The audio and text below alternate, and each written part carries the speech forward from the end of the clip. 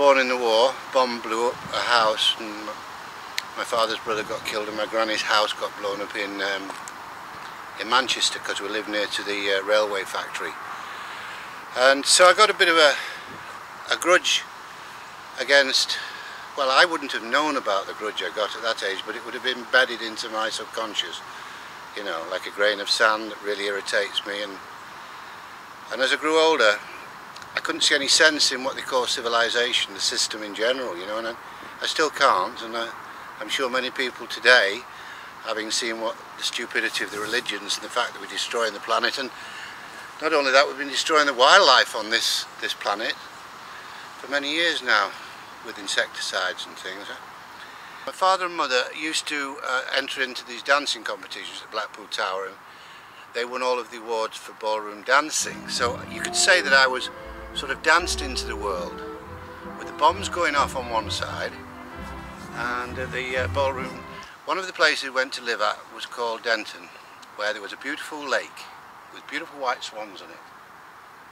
And instead of going to school, I used to go to watch the white swans. I could get more intelligence from the swans than I could from the school teachers. One day I went, and they'd actually filled that lake half full with rubbish, old paint tins, telephone wires in different colours, you know, for when they first invented and brought out telephones, were installing them all over, so the scrap cable, paint tins and everything like that.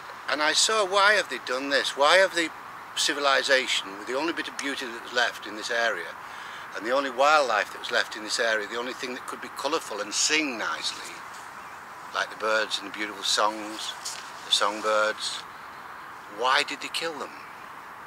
Is this what you call progression? I thought, and I was only a young lad, and when I started asking the teachers, they used to say, well, God deemed it that way, and what God says is right. And I said, you bloody stupid git, don't talk to me like that, that's stupidity. God is the sun, surely. God is what gives life, it creates. If there's no sun, nothing grows. That must be God.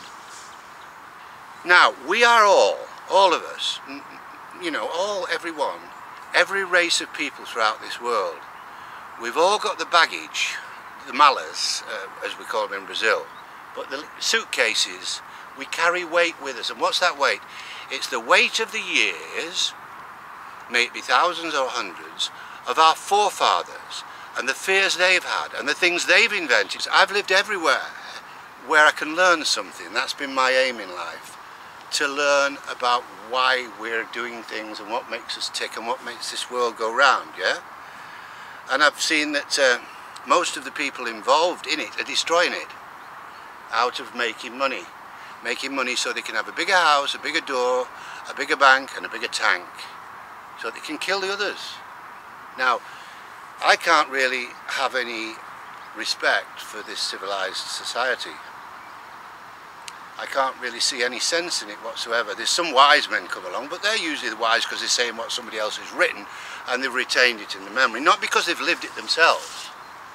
I saw a programme in 1968 on BBC called The Tribe That Hides From Man, and it was about this most beautiful people. They were called the giant Indians, the black Indians, and it showed a long shot of them peering from behind the bush, and I said to myself, I'd like to go meet those people. I'd like to maybe get to know them very well, because as I told you, in my life I never could quite understand, or I didn't gel with the system, you know. So as they were also hiding, here it comes the rain. So I got my friends together and we drove to Turkey, which is exactly in the opposite direction, and I bought 89,000 puzzle rings. Now, as you can see, this is a ring, and it's a puzzle ring, see, and it breaks into 4 pieces. And I decided I was going to Brazil, but I didn't have any money, but I wanted to make a film. I knew I wanted to contact that tribe that hides from man and make a film and be with them in it, because I could understand them hiding from civilization and religions and brainwashing and put clothes on and all the rest of it. So I stitched 2,000 of the puzzle rings on my clothes, like this. 2,000. And I got on the aeroplane. I got a student's fare, £300. I got some false papers saying I was a student, which I wasn't. Student of life I am. And I got on a charter plane.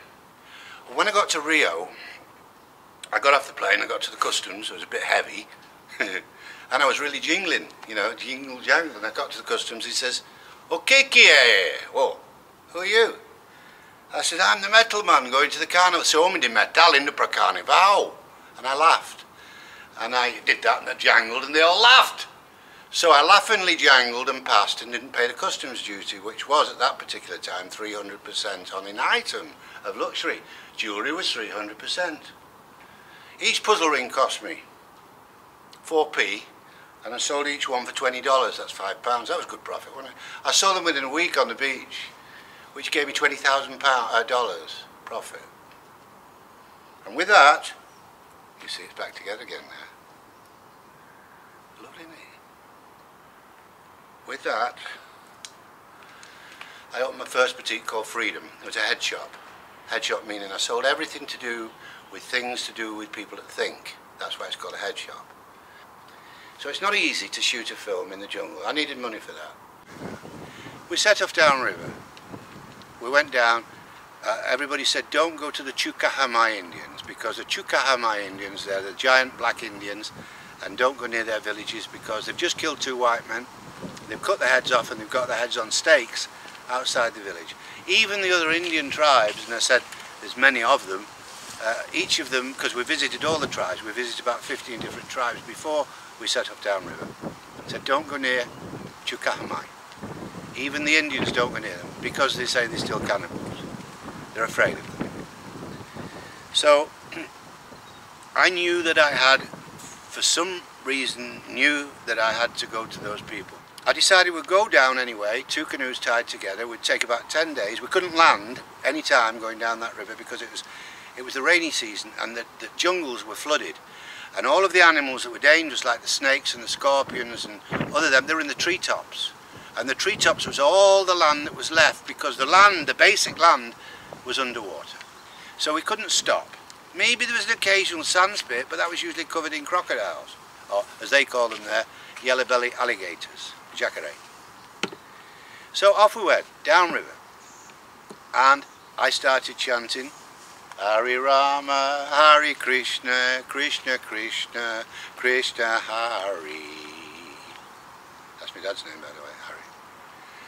And as we went past each village going down the river, the Indians on the shore would start chanting with us. And then the next tribe would start chanting with us.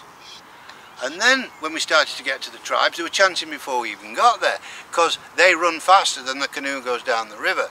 So the message of Hare Krishna, peace and love, was going on before us.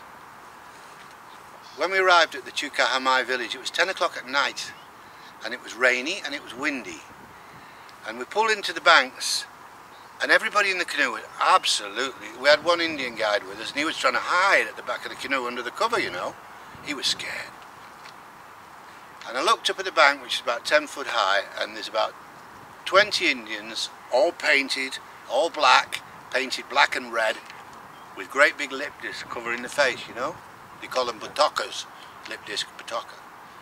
And of course, no other clothes, no, just that, you know, black. And they're all looking there, and they're all stood there.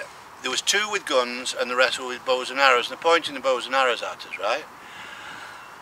And as the canoe hit, I stood up, but as the canoe hit, I fell forward. And as I fell forward, I hit the gas bottle, because we had a gas bottle. We had to cook our food in the dinghy as we were travelling, yeah? Yeah. So we would shoot the ducks and the alligators and cut the tail off, and then I would put them in this pan, and we had a gas ring and a gas bottle, which I took with us, and we'd boil the food up, and that we had our food. And the water we drank straight from the river, because it was so pure in those days. And when we landed, I went forward to get the gas bottle, because it could have exploded if a bullet had hit it, yeah, or something like that.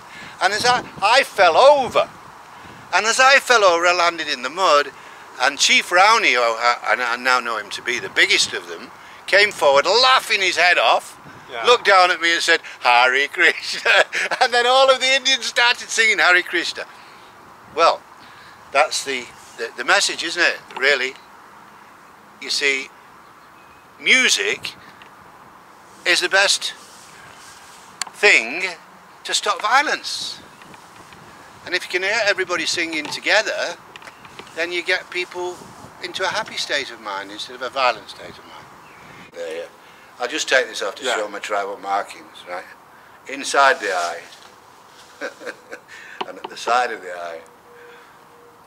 And this is the pencil I make my notes with, you see, I've always got that with me. Anyway, tribal markings. This is a symbol that I've noticed that you use. We call it a logotypo. It's your trademark. And it is Kokapello. We call him Hokipa. And he's the native dancer because he is the guy that leads the people musically, happily, spiritually, dancingly. You could call him the Pied Piper of Hamelin of the Amazon. Well, hopefully he's not leading them to certain doom, though. No, oh no. But he only did that because, you know, the capitalistic system. These people, by the way, let me just explain something now at this stage while we're here. There are as many tribes in the Amazon. There's 250 different languages. There are many different cultures. They come from India, they come from Mongolia, China, and varied other places that have been wiped out on this, maybe even from Atlantis. The people, you know, have disappeared, but they're there, and they're called Indians.